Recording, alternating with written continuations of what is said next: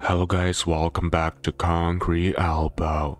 If you don't want to know the result of this match without watching it yourself, please do click away from this video immediately. Matt Mask vs LARS RØRBAKKEN Right Arm 115 kg Heavyweight Division Super Match.